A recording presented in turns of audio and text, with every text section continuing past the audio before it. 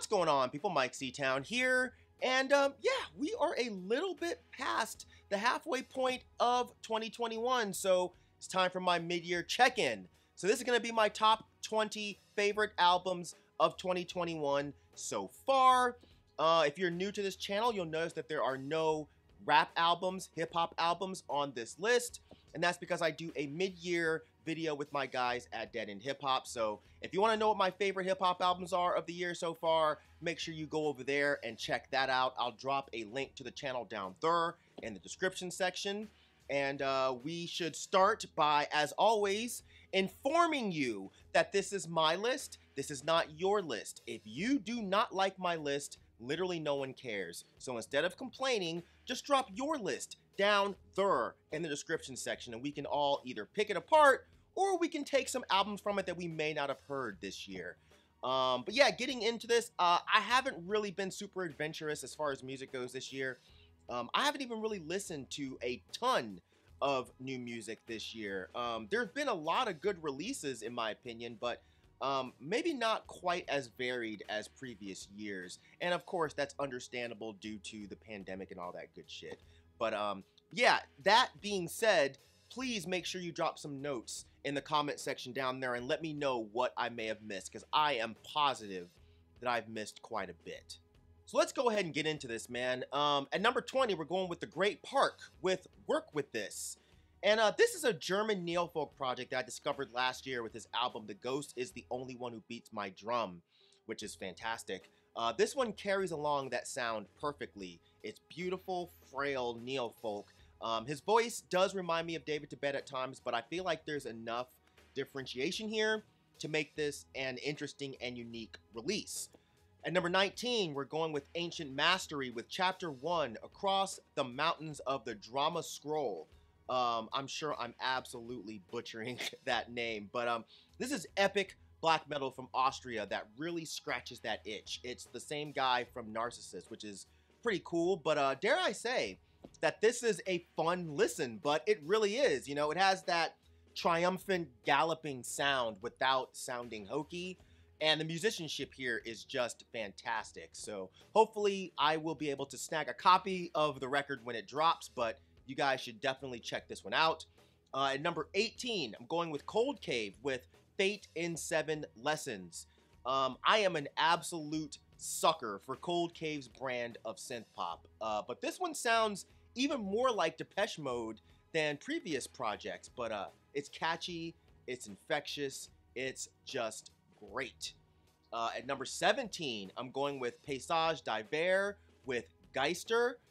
This is an interesting release. You know, it's different from previous Paysage albums. You know, as a lot of people have already said, it's far closer to his work with Dark Space than what we've learned to expect from Paysage, but I feel like this is really well put together. Atmospheric black metal, doesn't matter what name it's under. At number 16, I have Ebony Pendant with The Garden of Strangling Roots.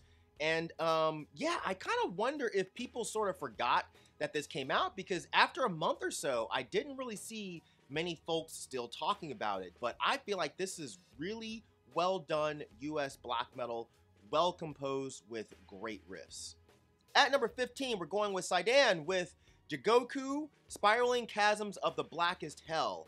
I think a lot of people, including myself, were really looking forward to this full length after the demo that Saidan dropped. This is melodic black metal with a raw edge, and it's just fantastic. At number 14, I'm not sure how to pronounce any of this, but you know what, I'm not even gonna fucking try, dude. I'm not even gonna try. Here's the name here.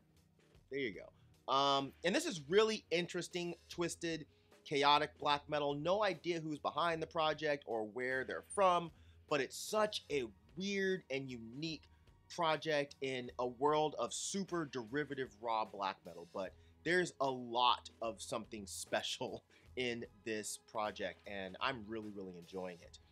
At number 13, I'm going with Blood Magic with Medieval Dark Arts. This band came out of nowhere and blew me away. It's raw black metal with awesome riffs. This should actually be higher on this list, but I really didn't feel like messing with the list when I was done with it, so it is what it is. Number 12, The Sun's Journey Through the Night with Demo 2. Sun's Journey Through the Night's album was pretty high on my list last year, and this demo picks up perfectly where Crawling Nebula left off. It's great atmospheric black metal that's full of heart and full of emotion. Great stuff. Number 11, I'm going with Revenant Marquis with Below the Landsker Line. The king of what the fuck is going on here, black metal, returns with another excellent piece of his discography. This is some of the ugliest shit going right now. Super gross, super muddy. Sounds like it was recorded in a... Actually, you know what? It sounds like it was recorded in a dungeon, and it definitely makes you feel like you were locked in a dungeon while you're listening to it, but it's fantastic. Number 10, going with GG King with Remain Intact.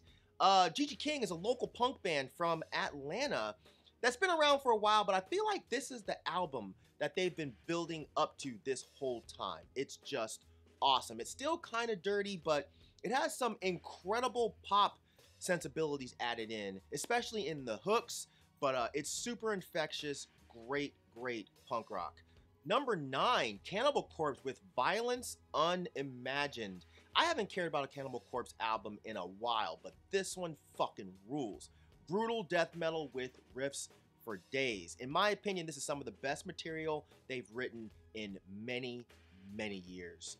Number 8, Old Nick with A New Generation of Vampiric Conspiracies. Super bizarre, raw black metal with a punky attitude. Not so much punky in sound, but definitely in aesthetic. Nothing really sounds like this, for better or worse, but I absolutely love what's happening here. And number 7, I'm going with Helloween's album, Helloween. Holy fuck, man. Surprise album of the decade, right? These guys got together and made a power metal masterpiece. This album is really untouchable. It's great from start to finish. Riffs, vocals, production. It's just such a fun listen. Number 6, I'm going with Slant with the album I believe is translated as One. And I've never heard of this Korean hardcore band until this album dropped, and I've listened to it so many times. It's fast, it's snotty, it's pissed the fuck off, and it's just awesome. At number 5, I'm going with Kektarat with Pale Swordsman, and I'm still not sure how to pronounce the name of this group. One of these days, I'll stop being a lazy asshole and I'll actually Google it. But this is black metal from the Ukraine. This carries on the sound that he created with Night and Love, and it's just as good, in my opinion. You know, it sounds evil at times, but it also has this frail and beautiful feel to it. At number 4, we have Leonaka with Tides of Triumph. And this is U.S. Native American themed black metal that is just so well put together. Like, the musicianship on here is just perfect. Like, I can listen to this over and over and over again and not get tired of it, man. The metal parts are stunning. The folk elements are magical. You guys, if you like black metal, you definitely need to check this out. At number 3, I have Panopticon with And Again Into the Light. What can be said about Panopticon at this point, man? Austin is absolutely unstoppable. I think I enjoyed this one more than his last album, The Scars of Man Upon a Once Nameless Wilderness. There's just so much emotion dumped into this album. Like, you can hear it, you can feel it. You know, his brand of atmospheric black metal is really like no other band. At number 2, I have Nick Cave and Warren Ellis with Carnage. This is another album that I don't feel like I heard a lot of folks gushing about after it was released, but this is a gorgeous, beautiful album. Even though Warren Ellis has been part of the Bad Seeds for a minute, I feel like this doesn't sound like Nick Cave and the Bad Seeds albums, man. There's something very different here. Some true, heartbreaking, soulful music on this thing here, man. And I definitely think you guys should check it out if you have not already. And that lands us at the number 1 spot, man. Number fucking 1. Yeah, so my favorite project of 2021 so far is the Yuvia Akatl split, Summoning the Eclipse. I feel like anyone that knows me and knows the Yuvia would absolutely not be surprised by this pick. But I feel like Yuvia is a name that everyone knows when it comes to atmospheric black metal. You know, their past albums have always been perfect examples of what the genre can and should offer. And this latest split is no deviation from that. You know, Uvia returned with a sort of secret, or at least kind of under-promoted release that displays some of their best work. Incredible musical proficiency and an ability to really make you drift off into this world that they're creating. Icatl is a band that I wasn't familiar with prior to this split, but they're fantastic too. Raw, nasty, atmospheric black metal.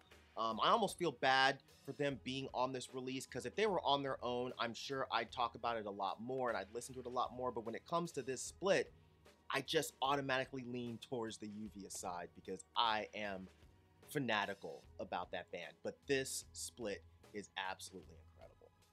So this is something I don't normally do, but I'm gonna throw a couple of honorable mentions out here real quick. AFI's Bodies.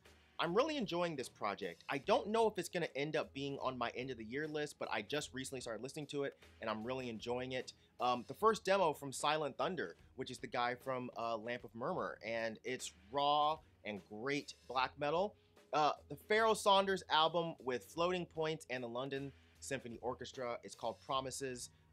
It should have been on this list, but to be honest, I kind of forgot about it until the list was finalized, and it was giving me anxiety trying to figure out how to reorganize everything, so I just said fuck it. But I've listened to this a lot. It's fantastic. It's ambient. It's soulful. It's fucking awesome. And Charlie Crockett with 10 for Slim. Charlie Crockett sings James Hand. This is great country music. As the title suggests, this is Charlie Crockett singing the songs of one of his, I guess you can call them mentors or his musical heroes. But this is just great, soulful, smooth country music, and I love it. But that's it. That's going to do it for this video. As I've said, please drop your list down there in the comment section so we can all take a look, and maybe we'll all walk away with some things that we weren't aware of before. But yeah, as usual, thank you for living, thank you for loving, thank you for being you, and I'll see you guys next time. All right, peace out.